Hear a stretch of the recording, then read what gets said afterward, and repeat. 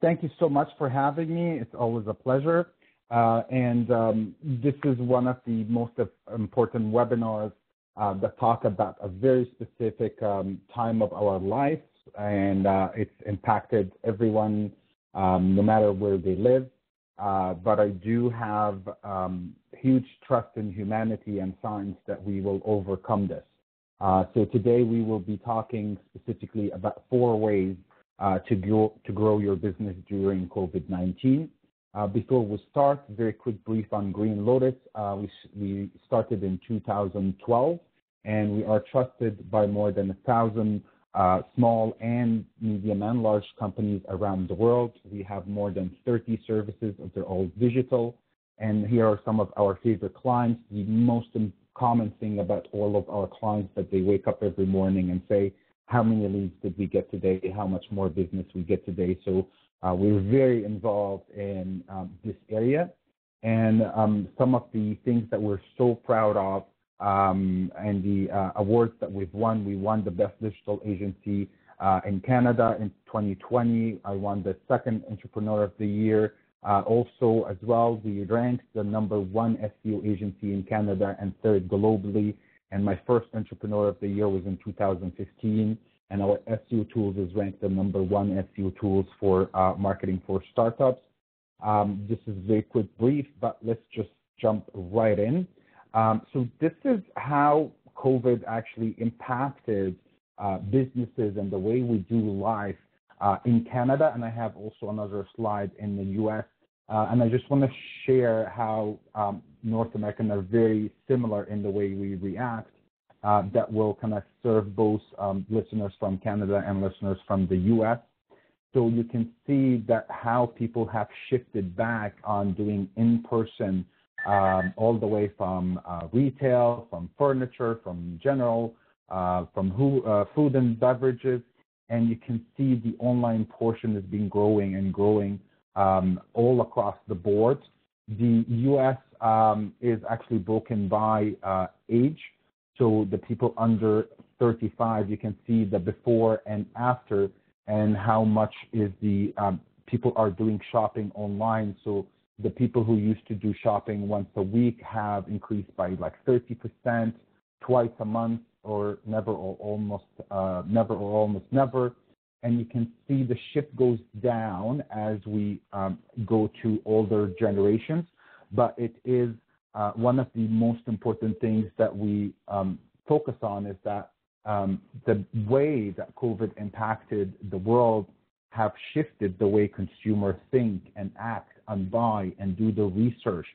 The most important thing we need to understand about this is how is it important different generations. So 96% of millennials and Generation Z are concerned about the pandemic and its effect on economy. So the younger, smarter generations are very aware, and the behavior changes of millennial and Generation Z are more dramatic than other generations, which include cutting back on spending, stocking up on items, and spending less on expenses. So there is an ongoing fear that whatever I have in my pocket might last me the next while. That also impacted a lot of leisure businesses, a lot of travel, a lot of luxurious products, because those are usually the type of businesses that, or the type of spend that goes out of the window as soon as my income gets threatened. The other thing is that older generations are slightly less concerned than younger generation and letting it impact their shopping habits. So we still do have a little bit of a grip on the older generation, the money spenders. So it's slightly better than the millennials. And 24% of boomers and 34% of Generation X said that they were letting the current event impact what item they purchased. And also nearly half the millennials have also changed their buying habits. And the number one thing that we're seeing across the board, and I bet all of you on the phone call, same as me, change our grocery shopping habits, change our travel and commuting habits, change our spending habits, and almost if we can do it digitally, we now do it digitally. everything. I no longer meet with clients, but I'm still doing business. I'm still doing selling and consulting. And a lot of people are within the same business. So a lot of companies will kind of reconsider how they run their workforce. Are they doing it remotely or not? But the number one arcing answer that is really obvious to everyone at this moment is that the number one goal of all businesses is to accelerate their digital marketing transformation. That is by far the most important thing any company that needs to do right now, because your consumers are no longer getting referrals or asking friends or going to events and meeting or trade shows or getting mail. All of these things are being completely cut back, and now is the time to have the smoothest and fastest way access to your consumers via their digital marketing, via their phone and the way we've been talking about how important is phone digital marketing plan for the last 6 years, and now it's like the absolute number one important thing. I was reading an article this morning, and I believe Google said by next year they're no longer going to index your desktop website, and they're only going to care about your mobile website. So even major companies like Google are completely disregarding what desktop experience users look like. We have more than 65 of the entire online traffic, sales, and leads goes on mobile, and I will touch base on this a little bit later. As easy and logical it sounds that we need to improve our digital marketing, it is hard. 43% of small, medium businesses have no time. You're an amazing as an operator of a business or a technical person or a consultant, and you have no time. You're doing what you meant to be doing. You don't have time to learn and implement and do all of this stuff. And it's difficult. I will not lie to you, and I'm not here to tell you that digital marketing is easy to be implemented. And 47% of small and medium businesses have no experience. Again, it's the same thing. You're very amazing in what you do, but being a consultant or being an operator does not mean that you do have the necessary experience to do digital marketing. So those two main reasons are one of the main roadblocks for any company or any business, that they don't have the resources, they don't have an internal digital marketing team, or they have one person that is doing so many hats, sales and digital marketing and social media and the whole 9 yards. It's very difficult to move that agenda forward. And even when companies move into digital marketing, there's 62% of small businesses do not know whether their marketing plan works or not. When we acquire a new client, we do something called onboarding call or a discovery call, where we ask them what have been they doing in the past and what worked and what didn't work, and almost the same story. I get that visualization when the client's telling me their stories, is that they have their marketing budget, thousands of dollars, they're holding it at hand, and they step to the balcony and just open their arms and let the dollars fall. Some fall into radio, some fall into print, some fall into digital marketing, some fall in here, some fall in there. And a lot of businesses are successful and growing, and that's why they want to invest more in marketing. But whatever works for them, they don't even know which dollar that brought them this business. They don't know which channel that generated this phone call. So they have no clear plan into which areas to continue investing in and which areas to completely stop. So this is another hurdle for companies to grow, because the easiest and the most logical thing to do right now is to continue investing in the channels that are working for you and stop investing in channels that does not work for you. But without having the analytics, without having the data, we're just going to be estimating, and it might hurt more than it can benefit. So without further ado, let's talk about 4 ways to grow your business during COVID-19.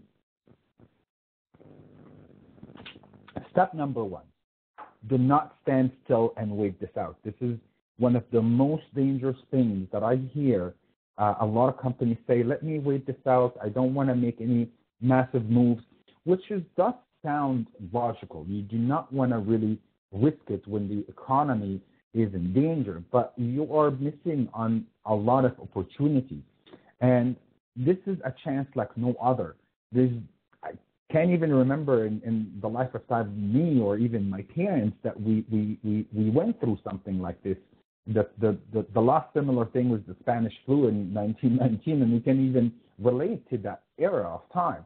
So this is a time to slow down and reflect on your business and see what has worked or not worked for you in the past. Maybe this is a good time to reinvent your business, your offers, your packages. This is a great time to do so because that slow in business might not happen again. And also, we need to look back before we move forward. So let's take this opportunity to look internal and take a deeper look into how to reinvent your business and tackle those projects that have been on hold for a very long time. Some of these projects are like web redesign or rebranding or introducing a new service. We're seriously considering having an office or not. It's completely different. Like we've been operating from an office for the last 8 years and been working great, but we have been working remotely for so long. So my company and my business partner are looking into, is it viable to actually have a remote working force and having a smaller office for meetings or presentations or something like that, which is a huge business decision for companies that really put a lot of emphasis in communications between the team to get the projects moving. So this is one of the areas that I never thought to be looking into, but now is the time to do that. And the most important thing to me, and again, you can really agree or disagree with me, this is actually the time where you double down on your digital marketing transportation. Most businesses, we have so many clients that got scared, called us to pause, and we had a discussion with them. And there are even bigger and bigger companies than my clients that have cut down their marketing spend, have cut down, and everything actually have been going down in terms of sales and marketing. Yes, it sounds bad, but this could be actually a really good opportunity because think about it. Google ads or Facebook ads or all of these marketing are auction-based, right? So imagine you're going to a car auction. If there are less bidders, there are less people to compete on the same thing you want, then the cost of the item is actually going to go less. We used to generate leads for $35 to $45 on Google Ads, depending on the type of services. We're generating leads for like $12 and $15, right? This is a number I couldn't have even dreamed of. We have doubled our marketing spend since the start of COVID, and I am in a little bit of different shoes than you are, but this is one of the things. Most of people who have made financial gains during the 2008 financial meltdown were the people who doubled down. One of my favorite movies to watch is The Big Short, so I really recommend you to watch that movie if you haven't already did. So whatever you do not set this out. Do not stay fixed and say, I will wait this out, let's see how this pan out, because it might take longer than expected. Hopefully it's a lot less than we expected, but do not sit on the sidelines during this time. Step number 2, if you do have a house and you do want to sell your house, before you start inviting people to come in and check it, you do have to fix it. You need to fix the doors and the windows and clean the carpets. If you want to build a high-rise building, you need to make sure that the foundation can outstand your plan. And a lot of times, the foundation of any business online presence, unless you have an application or something like that, is your website. That is the main door of everything that you do. We ran a case study here. Any clients or any inquiry that come to Green Lotus, we offer a free digital marketing audit and a consultation. So we ran, I believe, since 2012, like more than 6,000 audits. And we did a case study about just the last 1,000 of them. And here's what we found. The average site performance across 1,000 websites is 54%. If you're in high school, that will be a fail. And 439 websites score less than 30%. That is almost more than 40% of websites we audited are like poor, really, really bad.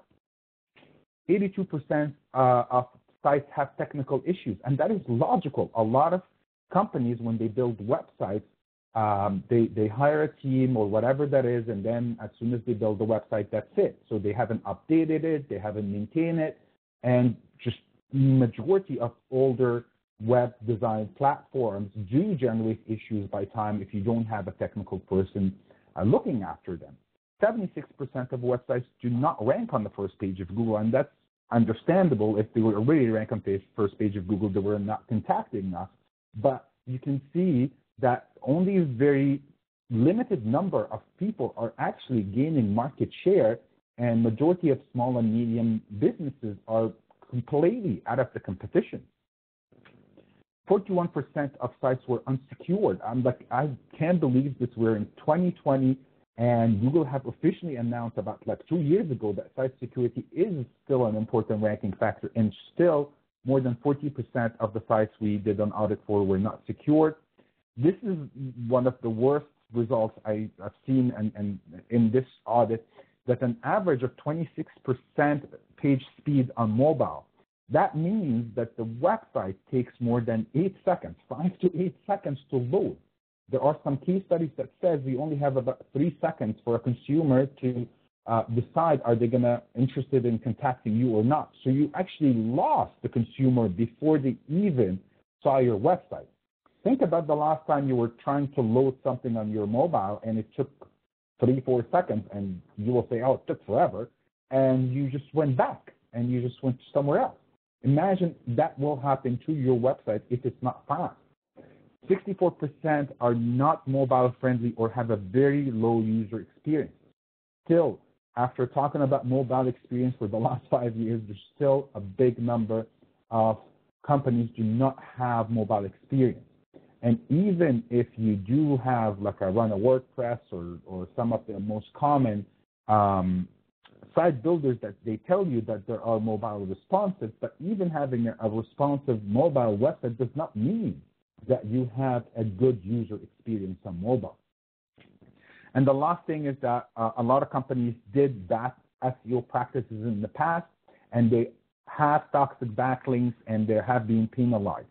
So that kind of shows you the state of the foundation of most small businesses. I really hope that this case study is not true for you and you're doing a lot better, but if not, contact us and we will do a free site audit, more detailed and more insights, and we'll give you also a free consultation as well with it.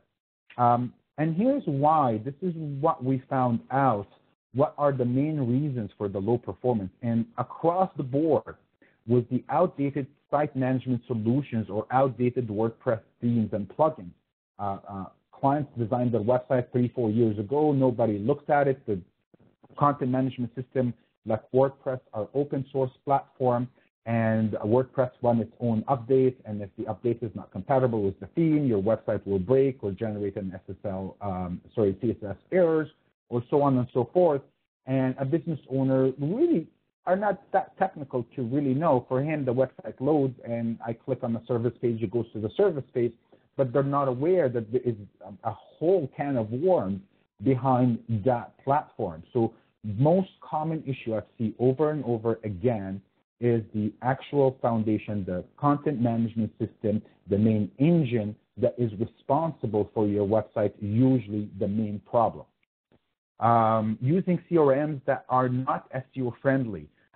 Most of drag and drop website solutions are not SEO friendly. I'm not going to mention names, but think about it. If that website builder that you're getting for $5 or $10 and it's very easy to set up and use, what you gain in usability, you lose in search engine friendliness. So you're going to build this amazing billboard for only $5, $10 a month, but guess what? It's on the side road. It's not even on the highway because it's not search engine friendly. We had a major financial company, and the website was on those site builders. They switched from WordPress to that site builder because it allowed their internal team to manage the website, and it did that for them, but it actually hurt their ranking quite a bit. And we actually had to switch them off because the main engine is not ready to do what they want them to do. Duplicated content. This is very popular in the realtors or the financial advisors where they get a pre-made website with duplicated content across the board. And slow sites due to low-cost shared hosting plans. So if you do pay for hosting anywhere between $10 to like $40 or $50 a month, you are on something called shared hosting plan. Shared hosting is you have a hosting infrastructure that have 7,000 or 8,000 websites on it. They all share the RAMs. They all share the speeds and the resources. So if there's one website that is really popular, it takes from all the other websites on it. So do not go cheap on hosting. And this is another thing.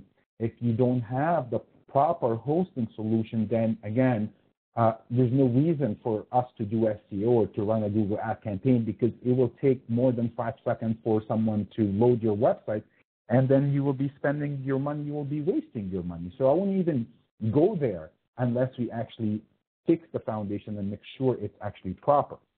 Outdated or black SEO hats and practices, this is one of the main things that also impacted this. So we've been seeing this problem for more than 10 years.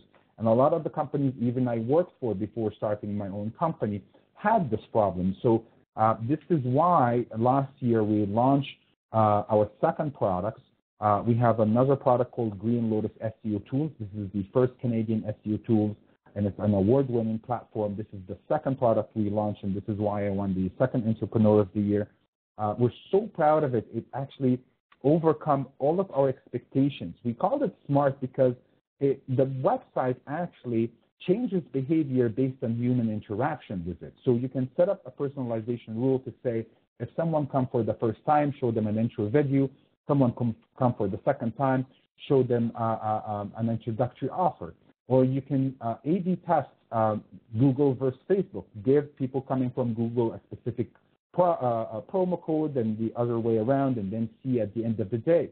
The smart site can even detect the user's location. If you run a brick and mortar business, the website can detect the location and say, hey, you're within 5-minute drive, come in for $10 off. So we've seen this actually have helped quite a bit with our users, and it's built for Google first and for all. The smart sites are hosted on Amazon servers, and Amazon servers are something completely different than any server in the world. Any server in the world, let's say you're using one of the biggest hosting companies in Arizona, and if you're a visitor in Arizona, the website will load fast, but if you're a visitor in New York, it will be loading slower. Amazon used something called Content Delivery System, or CDN. So they have more than 400,000 servers around the world, and when someone visits your website, they're loading it from the closest server to them, and that's why smart websites load in a fraction of a second on mobiles. And the last thing, this is, as far as I know, the first website builder that is built for mobile devices first and then made responsive for desktop. All WordPress and most popular website builders are built for desktop and then made responsive for mobile. This is why our clients are raving about the conversion rates, especially on mobile. And more than 40% of consumers buy more from retailers who personalize their shopping experience. Imagine how wonderful it is if a user comes back and you say, hey, welcome back. This is your second visit. Why don't you do this or why don't you do that? To recognize that they are loyal or return visitor. They really love that. And you can do all of that on smart site without any coding experience. These are the 3 steps that you need to do on smart site. in order to set up a personalization. I'm not going to go through it. Guys can request a free demo or a consultation, but I just wanted to show you a brief screenshot that there's no coding whatsoever in order to achieve this. Here are some live examples. You can trigger a visitor clicking on a unique link from Facebook or LinkedIn to offer them a specific promo to measure their performance against something else. Or you can book an appointment, a pop-up. If someone arrives at your website after the business is closed, instead of letting them wonder and trying to call you and not leave a voice message, let the website tell them upfront, hey, sorry, we're closed for the day. Click here to schedule an appointment to talk with us tomorrow. It really helped, and we implemented this for a lot of clients and seen humongous success. This is one of the smart sites that we designed for a satellite and internet dealer up here in Canada. And the one thing that I want to get your attention to is that mobile experience, that right here, that simple feature, that menu here is what we call a sticky menu. It always stays on top no matter where you are in the website. And here is this mobile icon that allows users to get in touch with you within one click. Most websites take 5 to 8 clicks to allow someone to contact you. It's so hard. You have to find the phone, you have to copy it, you have to exit the browser, you have to open your phone app, you have to paste the phone number, and then you have to call. Why are you making it so hard for someone to contact you? With a smart site, it's just one click, or you can implement the same thing on your website builder if you can. This is one tidbit that you can really take from this presentation. Here's some before and after case studies from that specific user. I do not want to go through the whole thing, but the most important number for me, before they switched to a smart site, their conversion rate was 3.5%. Now the conversion rate is more than 18%. That's 5 to 8 fold what they used to do. And we don't have millions of dollars of budgets to advertise, so let's make sure that we squeeze every little conversions that we can. Step number 3, after we fix the foundation, let's dominate the first page of Google. I'm not saying let's get on the first page of Google. I'm saying let's dominate. Let's get on the first page of Google more than once. So these numbers you guys are already aware of. 91% of consumers use search engines to make buying decisions. 75% of people do not go to the second page.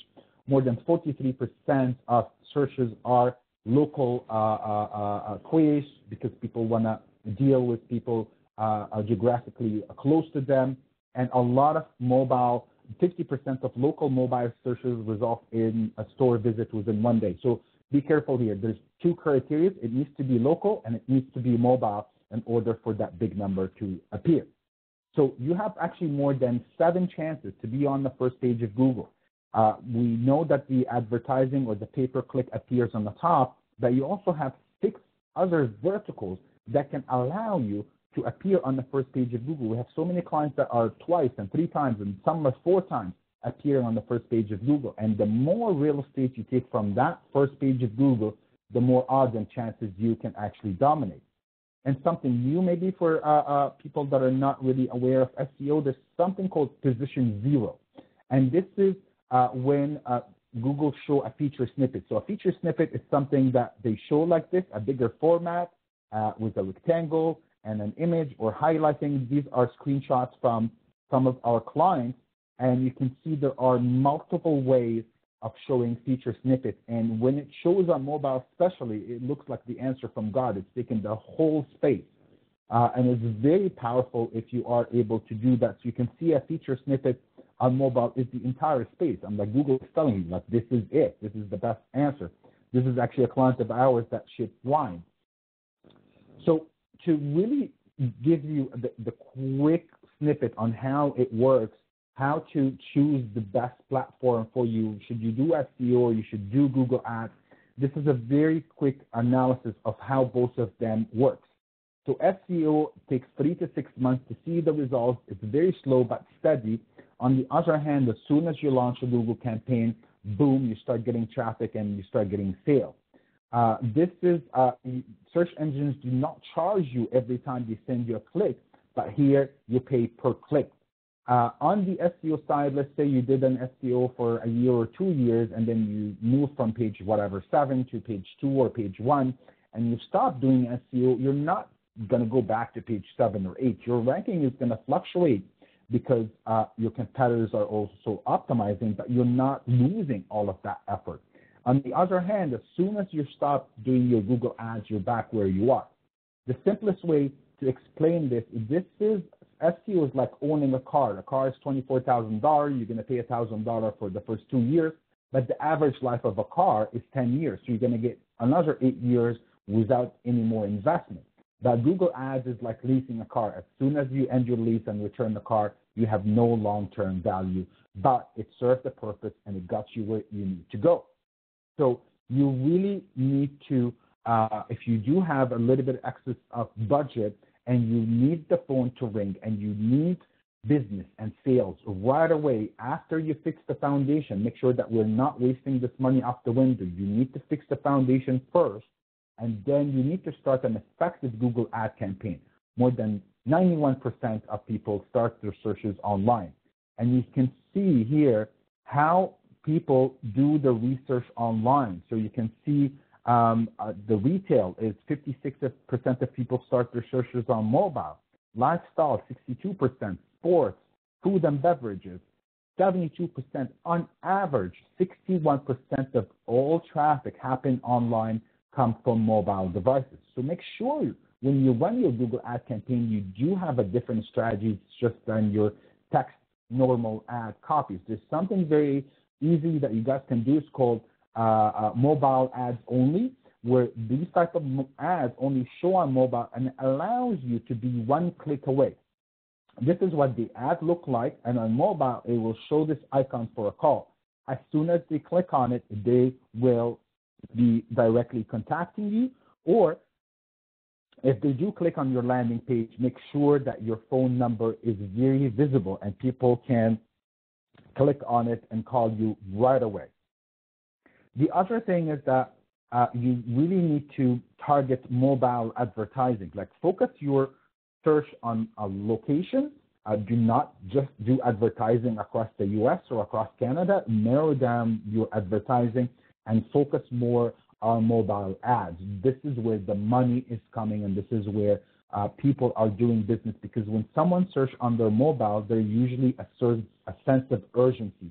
And you do want that customer that want to speak to a consultant, want to get an answer for a question he have in his head right away. These are some of the technologies that we use for our own clients, and you can also use it as well. We use something called smart bid management or machine learning bid management technology. Same as the stock market, Apple stock on a Monday morning is $200, on a Friday evening is $180. It's the same stock, but you can get it cheaper.